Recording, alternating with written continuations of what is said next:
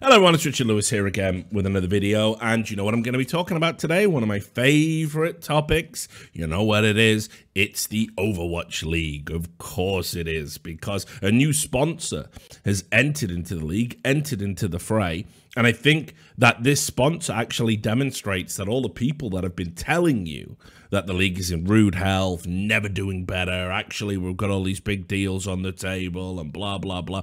It's all bullshit. There's so much smoke and mirrors around the Overwatch League, and yet headlines like this, to me, conclusively prove that this league can't be doing as well as suggested. I'll get into why in a moment, but let's just look at the headline. Reported on the Esports Observer. Great publication if, like me, you're interested in the business side of esports. There's a lot of great stories, actually, that get reported on here that low-key just get ignored, and they're vitally important to kind of what's going on in the, esports landscape. But it's the headline. Guangzhou Charge, which is the Chinese expansion team in the Overwatch League, has signed a 3-year sponsorship deal with Herbalife Nutrition. Now, you're going to say, Richard, how can a 3-year sponsorship deal prove that the league's doing bad? Who are Herbalife Nutrition? Well, first things first, Herbalife Nutrition, they are a multi-level marketing company, right? If you don't know what multi-level marketing is, you can simply go out. I recommend Googling pyramid scheme. You'll get to where it needs to be quicker. There was a lot of furor around pyramid schemes because they were inherently exploitative of the people that they brought into them, and were designed essentially to keep a handful of people at the top wealthy at the expense of other people that were fed a load of bullshit pipe dreams. And because of that, there was investigations and laws brought in the US, and now you end up with multi-level marketing, where basically it's functionally very similar to a pyramid scheme. It does just enough to avoid being called that. Herbalife Nutrition certainly has skirted that line and has certainly been called a pyramid scheme. More on that in a second, but I did say this is the type of sponsor that proves the league can't be doing well. I don't care how much money's on the table. First of all, if you're a franchise, you don't want to be associated with multi-level marketing. Multi-level marketing companies actually exploit young people generally, or like housewives, or people who are not savvy enough and are essentially vulnerable. You know, that's like a big part of the esports audience, isn't it? Like young people who have an entrepreneurial spirit and want to go out there, make that bread, and not have to do a 9 or 5. They end up getting crushed by these multi-level marketing things that basically bleed them dry and then kick them the fuck out. They're horrendous. So a great ethical concern right off the bat, and why the fuck would you want to be associated with that? But secondly, multi-level marketing companies generally only go where there's quick cash. That's what their model is about. It's it's make as much as you can as quickly as you can, and if it happens to last, brilliant. But if it doesn't, no biggie. We can just file for insolvency. We've got ours, and we get the fuck out the door. And no one was contracted, because you essentially volunteer and become self-employed. You buy the products and you sell on behalf of the company, and you're meant to recruit other people to sell the products, and you take a cut from the products they buy, and on it goes. So this is not the type of sponsor you want associated with your league, especially when you consider some of the brands that have been announced in the Overwatch League, well, certainly a few years ago. Now, as I said, Herbalife are pretty notorious in the US. They've been investigated by the FTC, the SEC. I think just last year they were accused of bribing Chinese officials to procure licenses to sell in the Chinese market. They're a company with a very checkered history, and there was a great sort of breakdown of some elements of that checkered history done by John Oliver, of all people, on Last Week Tonight. There's some highlights from that here that you can see for yourself. Well, let's take a look at just one of these companies in depth, Herbalife. You saw its pitch earlier. It was the one that you were supposed to send to 10, 20, 100 people. It sells nutritional supplements like shakes and vitamins, and it's one of the biggest MLMs around, with net sales of $4.5 billion last year. Oh, and about those products. In its early days, Herbalife was accused of overstating their health benefits, claiming in the 80s that one product helped relieve everything from venereal disease to tumours to bedwetting. And back then, their founder, Mark Hughes, was asked by a Senate subcommittee to answer experts who'd called his diet products into question, and this was his response. I think if they're so expert in weight loss, why were they so fat yesterday? It seems to me, and I'm not trying to make any jokes, but I do think that they ought to use our product. First, he seems great.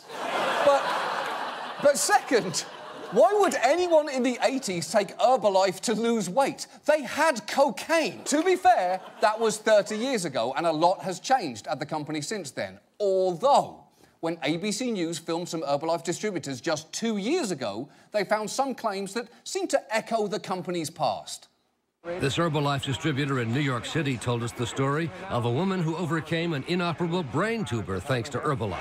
Whatever it is that the product did, it helped her a lot. New recruits were told Herbalife products help to treat heart disease. 24 years ago, I had early congestive heart failure. Nothing worked. And even helped one woman get pregnant. I'm 40 years old, got my first pregnant.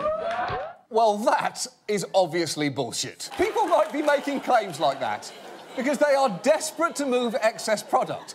You see, broadly speaking, under Herbalife's system, distributors can get bonuses and massive discounts on products based on how much they buy, which can be a huge incentive to buy in bulk. For instance, let's say you're selling Herbalife's disgusting creamy chicken soup powder for $13.35 a box. The cheaper you can buy it from Herbalife, the more profit you could make. But to stay qualified for those higher discounts, you have to keep buying product. And it might not be easy to sell that extra soup because A, it's a little pricey, and B, we actually tried it, and it tastes like the wood shavings inside a gerbil cage. And as one former top distributor will tell you, if you are just accumulating product, that can lead to a problem common enough to have a special name. We'd call it garage qualified. They would stack as much product as they can in their garage, and at some point they would realize that they have to quit. So people buy product more than they can sell. It sits in a garage. What happens? There's got to be an endpoint here at some point. When they run out of money, there's an endpoint. Exactly. Now, unfortunately for them, the FTC recently finished a multi-year investigation into the company and filed a blistering complaint, walking right up to the line of outright calling it a pyramid scheme. They alleged Herbalife's compensation program doesn't incentivize retail sales, but rather the recruiting of additional participants who fuel the enterprise by making wholesale purchases of product, which sounds like, you know, how pyramid schemes work. And when people pointed this out, the FTC chair made an amazing statement. It sounds like what you're saying is that this company had all the hallmarks of a pyramid scheme. Isn't that right? You know, our focus isn't on the label. The word pyramid does not appear in our complaint. That is true. They were not determined not to have been a pyramid. Think about what she just said there. Not determined not to be a pyramid. How is that not a huge warning sign? So there you have it, a pretty damning summary there. And this is the type of sponsor we don't really want anywhere near esports. You know, we've already got a bunch of dodgy companies and scam artists and liars. We've already got all that going on in esports without us taking it to the next level, just because the Overwatch League is really struggling to bring in credible sponsors. I also got to say, speaking as the guy that exposed the rule book and put that out there, there was all these guidelines about the type of sponsor like individuals and teams could be associated with, and they apparently, the league itself, oversees all of the sponsors that come in. So this is done with Activision Blizzard's blessing. It really does make me wonder about that Chinese connection. Obviously, no one's ever going to say anything to a Chinese team, to Chinese investors. Activision Blizzard, obviously, full of banned players in the past for expressing support for Hong Kong. They're very much on the Chinese money teat, and that's not going to change anytime soon. But this is ridiculous. The type of guidelines that they had in place, but the type of sponsors that were meant to be coming in. And this is one of the worst examples of just bad practice and terrible reputationally. And they've just turned a blind eye because it's for a Chinese expansion team and probably is a lot of money changing hands.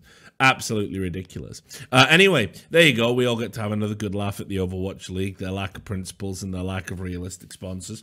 As always, Thanks to you all for supporting the channel. Thanks for watching the video. Throw a comment down there below laughing at the misfortune of everyone that's paid 20 million to be associated with this continual farce.